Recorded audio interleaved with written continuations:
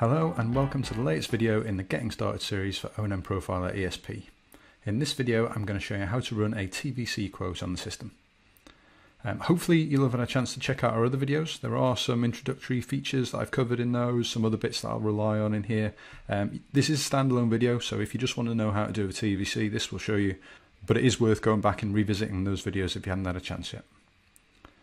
Okay, when you log in you're greeted with this screen. And you can see down the bottom here we've got a switch or transfer button. If your menu hasn't loaded for any reason or you've closed it, you just need to click on that home button again to get it open. If you're revisiting a quote, as ever, click on the three little dots to load the quote you've done. Don't create a new one for the same client, you're just going to duplicate the work. But in our case we're going to do a brand new transfer quote. So the system's clever enough to know that we need to capture some information from you. We need to know who this is for, what plans they've got, all that sort of thing. If it's an existing client on the system, you can simply pick them from the list. I'm going to create a new one this time, and I'm just filling in the fields with red boxes around them, the required fields. And as we go through, the various problems that we've got with this quote will disappear because we're filling in the information that the system needs. So I'll just create this client here.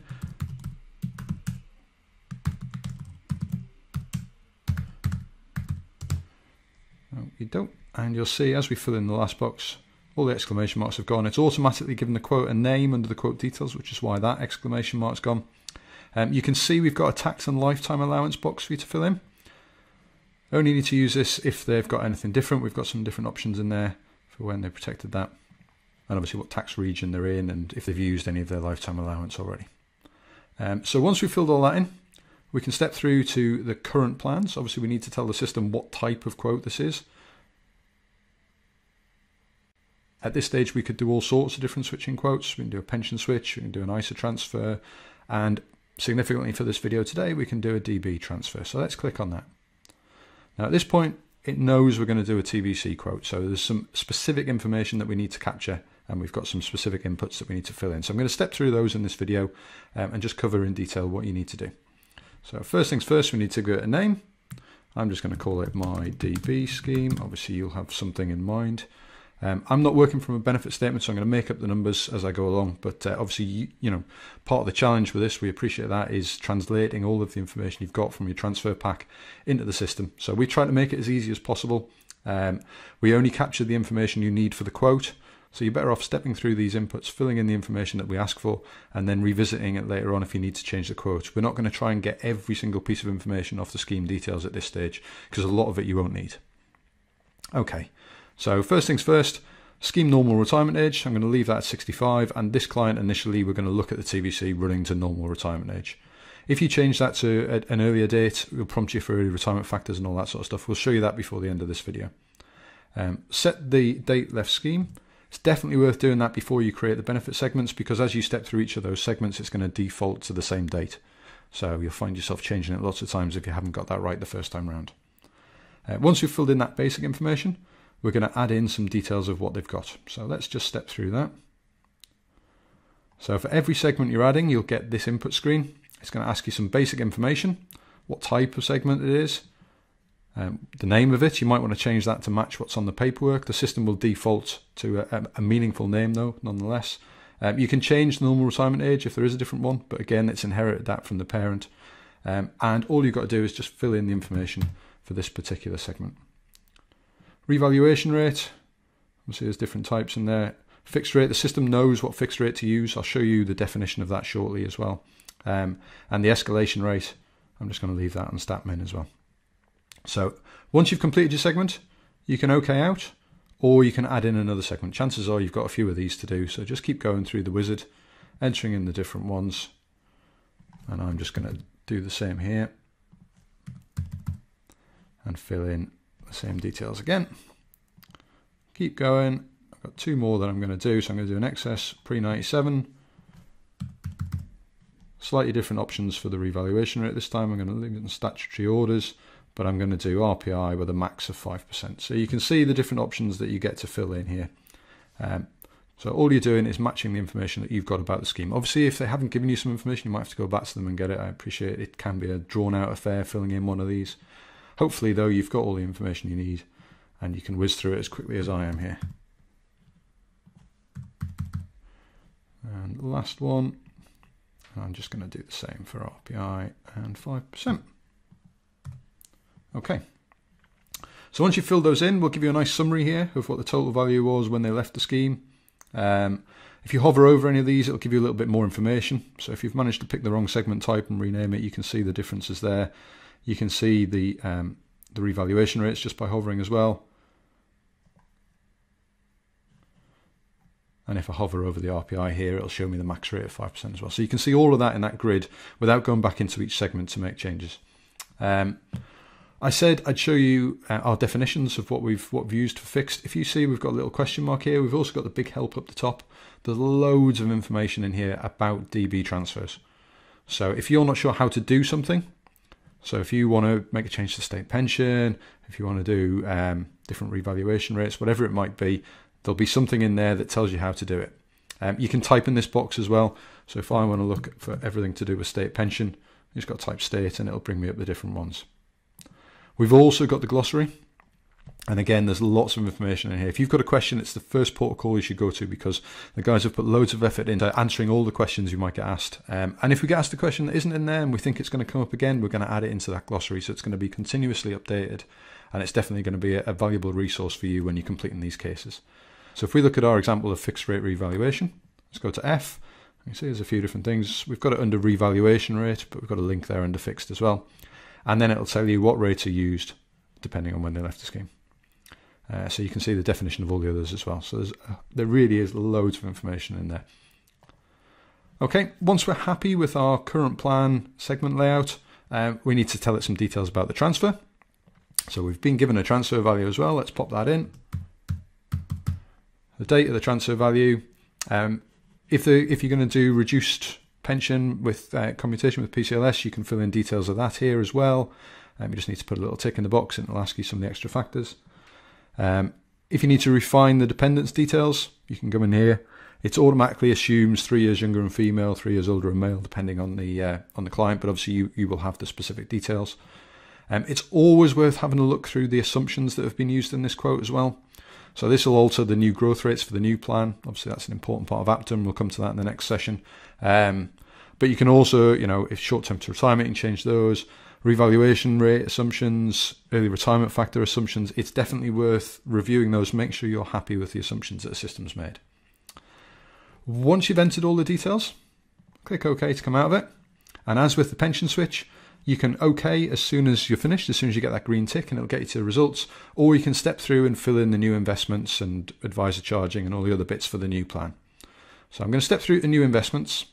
I've set my default up. Obviously, this is exactly the same new investment selection that you've got everywhere in the system. I'm going to leave mine on the mixed interest, and I'm going to bail at this point and get results. Excellent. Okay, so we've got our TVC comparison. We've got the chart you're expecting to see. We've got the explanation from the FCA. What's really good with all of the charts in the system is you can zoom them, so you get a better view of them, but also we've added notes about that chart. So you'll see down here we've got a link to notes, and it goes into great detail about how that's calculated, what you're looking at, what the FCA assumptions you have to use for the TVC are, and all those sorts of things. So again, if you've got any questions about the chart, it's always worth zooming them and having a look at the notes. Obviously, the other thing you can do when you zoom them is export them. So if you just want to include that TVC chart in your own documentation, you can just grab that as an image file, drop it in wherever you want.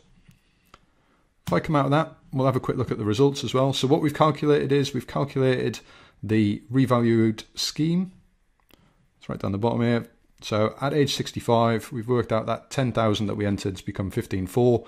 We've looked at it in today's terms though, and it's 11,224. So that's taken inflation into account between now and age 65. What we've done for each of these plans is we've taken the transfer value, we've grown it at the rates that the providers tell us to for the funds that we've used, using their charging structure, and then we're using the same annuity assumptions as the scheme in order to get a pension at age 65. So you can do a meaningful comparison between them. So it's not directly related to the TVC. Obviously, that is the bit that the regulator tells you have to do. This is designed to join up perhaps the real life that you're then looking to switch this into something else. At this point, you probably want to get a report. So at the top here, we've got our report options. New report. So we've got a couple of reports in here that you might want to use. They've got the TVC report. This is designed to be client facing, so it doesn't have all of the number crunching and everything else in there that your compliance might want to see. So this is very much a lighter touch designed to give to the client to help them understand what's going on.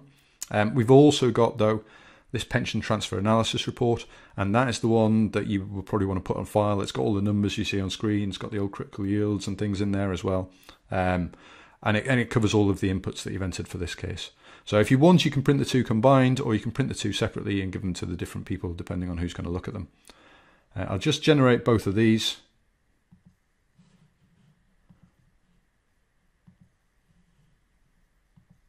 And we can have a quick look at those two reports. I'm not going to spend a great deal of time going through them. We're happy to answer any questions you've got if you want to ask us about the particular reports. But just to show you the different style of these reports. So this is the TVC report, Pension Transfer Summary, designed for the client. It's got the required bit from the FCA. It also talks about what they might get when they transfer. And we look at a couple of options around what happens targeting incomes and things like that. So this specifically is looking at the state pension plus the benefits they're going to get from the existing plan, setting that as the target. And then it's mirroring it for a transfer into a pension, then purchasing an annuity, showing you the guaranteed income you might get from that.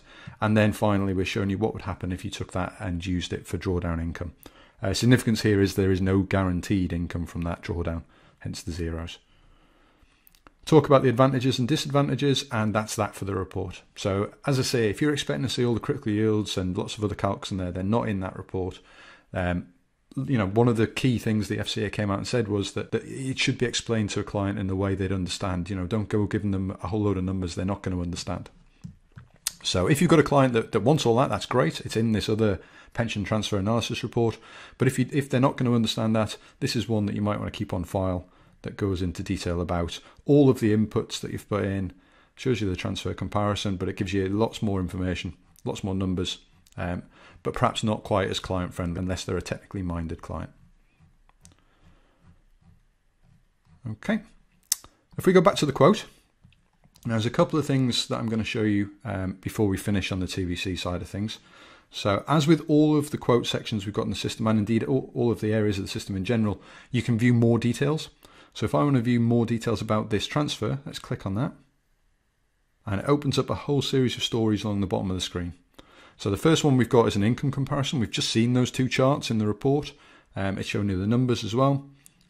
We've got the death benefit comparison, showing you what sort of income the dependent might be able to get. We go into the tax details, when they'll pay tax, how much they'll pay. And finally, the one I'm going to show you is the lifetime allowance calcs as well. There we go, going into detail about the lifetime allowance as well. So if we go back to the transfer quote, let's say we want to make changes to this quote. Well, as with all of them, once you're in the results, the inputs are hidden, so you need to get back to them by clicking on the button. And I want to make a change to the current plan.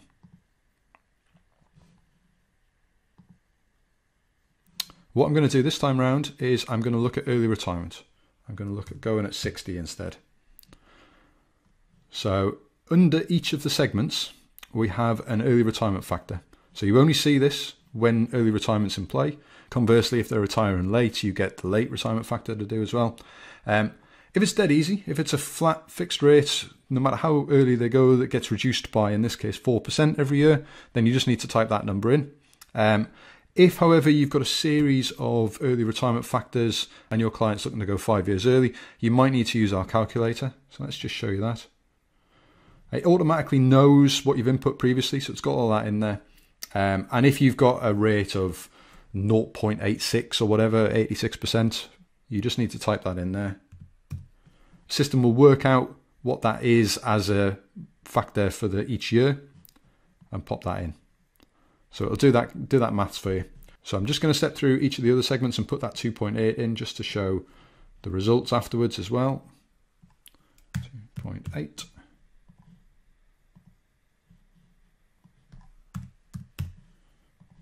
Just one more to go. 2.8. There we go. Again, check the assumptions. There's assumptions specifically about early retirement factors. So if the scheme has revalued to benefits and then applied the factor, or if they've done it to normal retirement age, it's an important one to check. We'll come out of there and generate results. There we go. And we've got exactly the same scenario, but this time to age 60. Same premise. You can then print the TVC, you can print the analysis report, you can go in and look at taking PCLS first and all the other bits. But the last thing I'm going to show you in this session is how to change this layout here. So when we went into the story, we saw a couple of modeler charts, a couple of income needs and how they work. So I actually want to see those on my results screen. So if you come in here and click View Dashboard, there's a series of system supplied ones, but you can also create your own and we can help you do that as a secondary exercise. But I'm just going to look at this one, results HD +3. There we go. So the same result set, just a different layout, showing you some different information. I've still got my TVC chart. I haven't got the FCA wording. I don't need to see that every time. I can see enough on this chart to tell me that. And I've got the safeguarded benefits model, and I've got the transfer into drawdown model. So they're handy ones to have on screen at all time for me.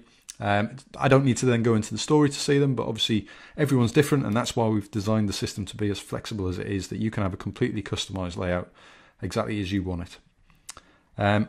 Obviously TVC is only part of the story nowadays. You've then got to do the APTA, the appropriate pension transfer analysis, and we do that in our modeler. So as you'd expect, there's a nice easy shortcut into the APTA process. You click on Continue to APTA and it'll take you into our modeler with this all pre-programmed in for you to add extra plans and all the rest of it. And that's exactly what we're going to cover in the next video. Okay, I hope you found that useful, and please do join me for the next video where we'll be continuing into our APTA process and customizing this to suit the client's needs. Thanks for watching.